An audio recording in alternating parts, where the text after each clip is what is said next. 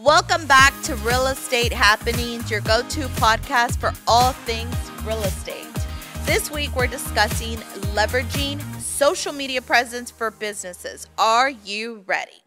Hello, everyone. I am back with another podcast all about Houston entrepreneurship scene. This week, we'll be speaking to the legendary Super Sam of Exclusive Furniture about his experience as a business owner and how you developed your business. Sammy, how are you? I'm doing wonderful. How are you? Good. Legendary. Well, thank you. Thank you so much for being here today. I like that. I'm flattered.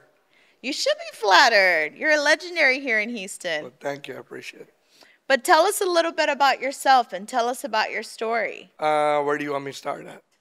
Wherever you would like. When I was stealing cables or when I started furniture business? Let's not talk about stealing the cables. Let's talk about the furniture business since we all know you for that. So I'm writing this book about me. Okay. Because I feel like people need to know a little bit about me. And so hopefully, keep an eye out, look out for hopefully end of this year or early next year.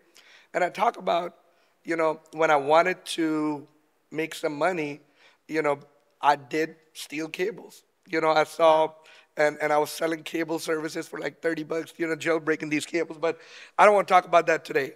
That's definitely, way out of my, what I do today. I sell furniture. And I do a lot of other things too. This is like real estate talk, and not a lot of people know, but, I do real estate also. My focus is always commercial real estate because, of my stores, because they're all commercial located. And that's something that I've been focused on since 2014. We own almost all of our stores now, which is pretty good. A little accomplishment for a guy coming out of A-Leaf. Definitely, big accomplishment. How many stores now? 8 stores. 8 and then stores. We got our distribution center. I started in furniture business 1998, which is 24 years ago. I know what you're thinking. I started it probably when I was like 12 years old. You were 12. I was about to say that you had to have been 12. No, I started when I was 21 years old. And, that was something that I kind of got in furniture business on. I didn't know anything about furniture. So I used to work for AT&T long distance, and I was doing really good. I was kicking butt, right? But then I got laid off. They started doing the other stuff. When I got laid off, I kind of got depressed because I was 20 years old and I was making about $250,000 selling long distance. Wow. Right? You get depressed when you don't make that kind of money. I had quit college, dropped out of college, and didn't have any college education. So my dad took me to see my uncle in California, and we were going to go to Disneyland. My uncle had opened up a small furniture store inside the mall. Okay. Well, it never rains in California, but when we were there, it rained every damn day, right? Rain means good luck. Rain means good luck? Well, at least that's what I believe. Well, so while we were there, so we couldn't go to Disneyland, so we went to my uncle's furniture store. And while I'm standing outside, he had a furniture store inside a mall. It was in Inland Empire Mall. Okay, across the hallway was Forever 21. Mm-hmm. Okay, and I'm standing outside, and there are girls coming out, and I'm 20 years old at this time. You got to think about that. And I'm waving at these girls. The girls are waving back at me. You're just saying hello. So I turned around and told my dad, I said, Dad, I think I know what I'm going to do for the rest of my life. I'm going to start a furniture store. Selling furniture was secondary. Meeting girls was primary goal. I love that. My dad ended up coming back to Houston. I stayed with my uncle for about 5-6 more days. Mm-hmm. Got a little quick education about furniture. Came back to Houston. Went to every furniture store for the next 3 months. I'll leave my house in the morning, and I'll take visual notes and write notes in there. What furniture they carried, who the manufacturers were, how did the layaways work, how did the salespeople talk to the customers. I was in furniture stores every single day. Layaways. For those that don't know what a layaway is, can you please define that? Well, layaway is something. Remember, I started my store in '98. Okay, so layaways were hot that time. Yes. So you just go and put a little down payment, and then you make payments for 4, 5, 6 months until you pay that off. Your furniture stays with the vendor, in the store. I remember Once you pay it off, then you can get your stuff. I don't even know if anyone do layaways anymore. I have no idea. That would be interesting though, just to hear if anybody does. In this era we do credit. Yeah, And I bet you if you have like anyone who's like 24, 25-year-old listening to this, they're like, layaway? what is a What is a layaway? layaway? I did all that, and then I started looking for a spot. I mean, it was very crucial that any furniture store, any store I picked. First of all, my uncle had told me about the mall. He said, I asked him, why the store in the mall? And he said, well, because if you don't have money to advertise, you depend on foot traffic. There's already foot traffic in the malls. You know, rule of sales is the more people you talk to, the more opportunities you have, right? That's what you tell your people, right? Right. The more, I mean, it's a numbers game. The more people you talk to, the more ups you get, the more opportunity you have. Or in simple English, the more at bat you are, the more time you swing the bat, more chances you get to hit a home run. So I'm like, okay, well, that's perfect. But the main thing was it has to be in front of a girl's store. Because remember, the whole thing was That's to what meet got your girls. attention. Right. So I found a store inside Almeida Mall, and it was in front of Express. In 1998, Express did not sell guys' clothes. It was only women's clothing. So it was perfect. It was faked. I found a store inside Almeida Mall. I wanted to, do it in a Hispanic concentrated area, and that mall was just perfect. And it was in front of a girl's store.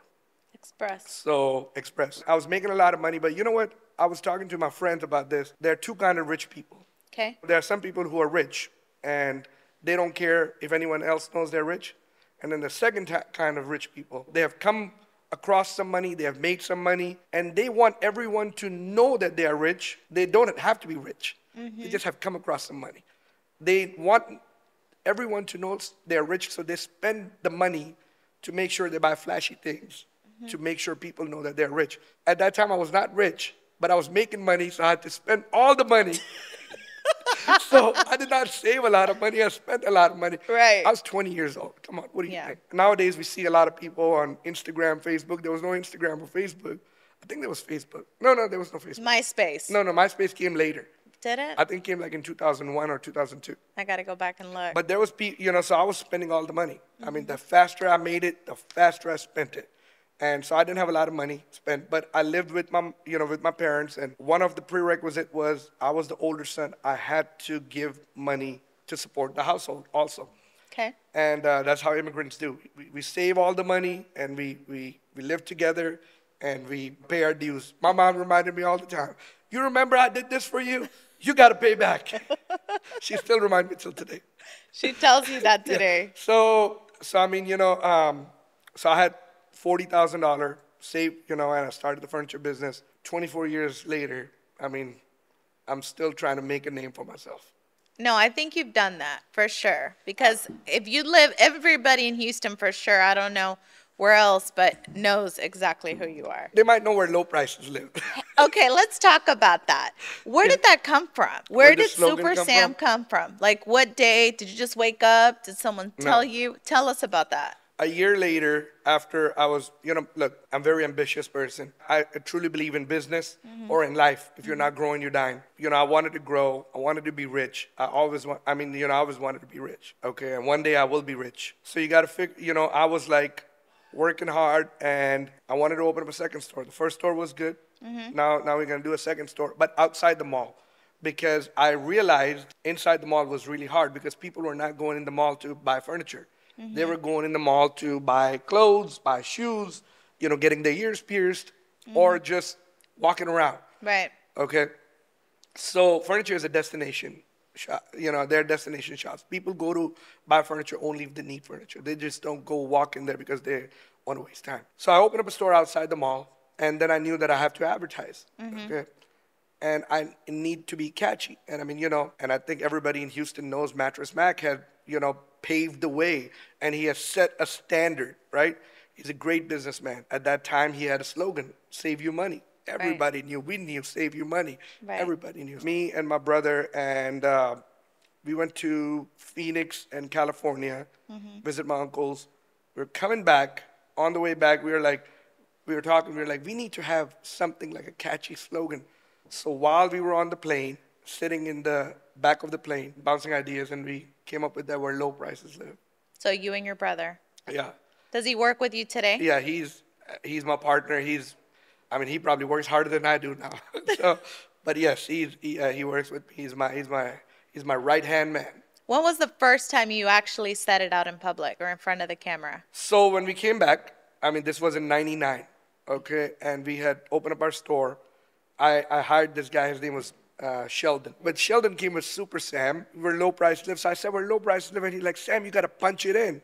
And I said, what do you mean punch it in? So I thought he meant punch it in. So I got on the camera. I said, we're low price live. And I punched it in. And he said, well, I didn't mean it like that. I meant it with your voice. But that works. And that's where the infamous punch came in. Oh, wow. And, so it just happened. Today people still make, sometimes they make fun of me. Sometimes they get excited when they see me. For sure. They do the punch. So it definitely stuck. I mean, it's amazing. And that's how I know you as well. And low prices live, like, it just, that's you. I mean, of course we have evolved, with time. And everybody evolves. And remember, right. I truly believe if you're not evolving, if you're not growing, then you're dying. I'll say we're probably the biggest local furniture store in Houston. Probably do more than anybody. Locally owned store in Houston, and I love continue that. Growing. So for sure, yeah. And you're very active on social media. So you're writing a book, but talk about how social media has helped you and your business. I know you started in the '90s in the mall, but when did you wake up and say, okay, that's it, I need to be on social media? For business, what does it say? Wake up and smell the coffee. Yes. Right. And so if you're not doing social media advertising, I mean, you're really not doing yourself justice. Right. I am a big believer of advertising. Totally. I believe in marketing. I believe in advertising. I can give you an example what my train of thought of marketing is like having a party. Let's just say you and your husband decide to have a party in your beautiful house. You get you a nice outfit. You get these best shrimp cocktail. You get an ice sculpture. You get the best cover band or best band. Hell, you can have, I don't know, Aerosmith come over there and sing. It doesn't matter. Or in Beyonce come and sing, right? I like Beyonce. Or the hottest singer nowadays. Everybody don't know, but the hottest singer in the world, the most streamed artist is Bad Bunny. No way. You can have Bad Bunny come over there and sing. Everybody loves Bad Bunny. Who sells out Toyota Center 2 times and then come back 8 months later and sells out Bad Bunny 2 nights? And then, I mean, it's crazy. So, I mean, yeah, Bad Bunny, or you can have Bad Bunny over there. Best margaritas, best liquor, best entertainment, the flamenco dancers, the ice sculpture, the fire, and whatever. I want to go to this party, Bad Bunny, flamenco dancers. Yeah, you can have whatever you want to do. Okay. But then you give your husband some invitation cards. And you say, baby, these are 1,000 invitation cards. Drop them in the mail. And he leaves them in his glove compartment or forgets to invite him. How many people will show at your party? I'd kill him. How many people will show up at your party? Nobody. Nobody. It's just like that. If you don't advertise, you can have the best price, the best product, the best looking people in your business. If you don't market and you don't advertise, it's just like not inviting anybody to your party. Right. Okay, so I always believe in advertising and marketing. You got to tell people what you're doing. Social media is right now, you're not at the ground floor anymore. You were at the ground floor. That opportunity has passed, but you're still not on the 32nd floor or the 50th floor. You're still somewhere achievable if you advertise or you market yourself on social media. I love your TikTok videos. TikTok is a good way. Instagram is a good way. I am on social media personally because, and you're not going to believe it or not, it helps me sell furniture. At the end of the day, we all have a purpose. Right. Okay. I like to do it because I like to give back. But at the same time, right, me coming over here, talking about it, talking to you, it's just like giving back. It's like an act of giving back. I'm not going to get paid. Maybe hopefully you'll add a couple of followers on my Instagram. We're so likes and follower hungry people nowadays. I mean, it's just the world we live in. But I think it's really vital and important to one's success. Right. If you are anybody, you can be a real estate agent, you can be a baker, you can be a baker, you can making cookies, I mean, you are doing whatever you're doing, whatever business you're doing, whatever, you can be an artist, you can be a photographer, you can be a videographer. If you are not on social media, then how will people know about you? And social media is free. This is a pay-to-play world. Amen. Wake up and smell the freaking coffee. I love that. Okay, let's say you sell an $800,000 house and it's gonna make you $24,000. Spend some freaking money. Fine, you got a broker who's taking 30% or 40% of it, and you want this broker because you want to learn or whatever, you want to be part of the community. Perfect. $7,200 goes to her, the other $16,800 goes to you. What is your marketing budget? How many real estate agents have marketing budget? I can guarantee you not a lot. Right. You know why? Because the 80-20 game 80-20 rule come into play. For sure. Do you know what an 80-20 rule is? I know you do. Yes. Okay. It's a lot of people don't know. Tell them what the 80-20 rule is. Well, you know how they say the top 1%? Yes. You know how you can be the 1% of the top 1% of the 1% of the 1%? You got to understand that you got to pay to play. For sure. Everything is pay to play. But you have to invest in yourself. Every real estate agent at Nan, it is a rule that they have to spend 30% of what they make on themselves marketing. Why would you not reinvest in yourself? How many of them, come on, let's just be serious. No, I'm serious. How many of them pay Facebook marketing? What I'm talking about is to pay Facebook. And a lot of people don't understand that. Facebook is a business, $1 billion business. Right. Okay, it's probably one of the biggest businesses out there.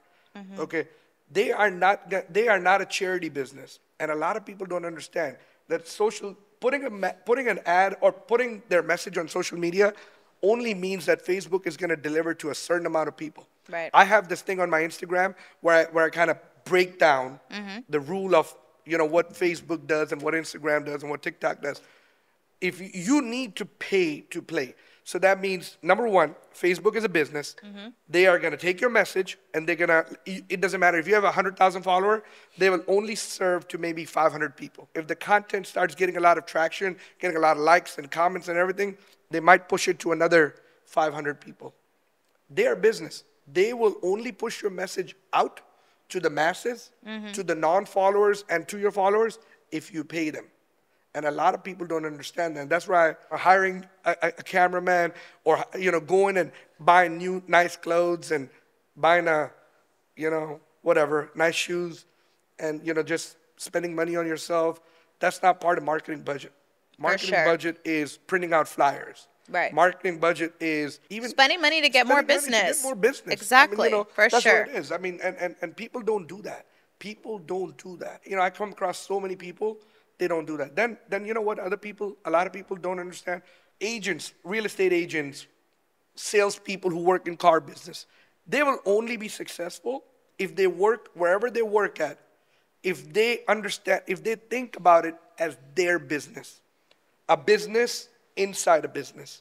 I can guarantee you that top 20% of your agent make 80% of your revenue, and that's true in everything. Right? 20% of the furniture sells 80%. I mean, it's just 80-20 principle comes into effect for a lot of things. If you want to be successful, you should think about it whatever business you work at. You can work at a car dealership, a furniture store, a real estate agent, a bakery shop. If you take accountability and if you think of that as your business, you will be much more successful. I mean, you should be thankful if you're working as an agent somewhere. Man, you got an office to go to. Yeah, you pay your 30%, 20%, 50%, whatever that is, right? But you got a team that you're working with. You have furniture in the office. You're doing all that. But if you all that has a cost to it. All that has that cost. But if you think about that as your business, and now you run it as a business, then you can go much more further. And then the principle of business come in place. Don't spend all the money that you make. Save as much as you can. For sure. Okay, save for the rainy day. The rain is always coming. It's coming. It's gonna rain. Okay, we know rain is right around the corner. I see some dark clouds. I saw it right when I was parking. Okay. Not over this building. He didn't see it over this building Well, I for saw him sure. far away. I saw him far away.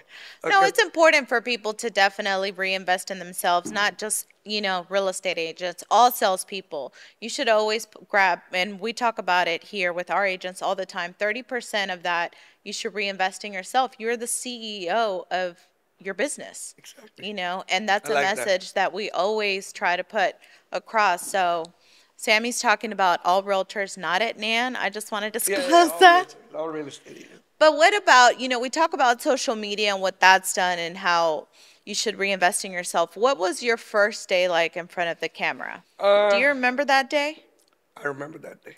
I was Were nervous. you nervous? I still get nervous. Do you really? Yeah, did you not see me get a napkin, wipe my sweat? But like that's because you went running earlier. that? Well, I know, but I still get nervous. I mean, What was the first day like? Once the nervousness goes away, Okay. right? Once the jitters go away, it's just like, you can think about it. If someone is scared of being in front of camera, then they should practice in front of a mirror. Okay. Okay. Is that what you did for your first day or no? I'm a strong believer in practice. Okay, so you did practice. Yeah, I practice all Okay. the time. I don't do it now. I mean, now it's just, It just comes it naturally. just comes. I mean, I don't even practice my lines. If you ever want to come when I'm doing the commercial, I tell the girl, I say, hey, say the line. And I say it 2 times, and then we shoot. Who Okay. does that remind you guys of?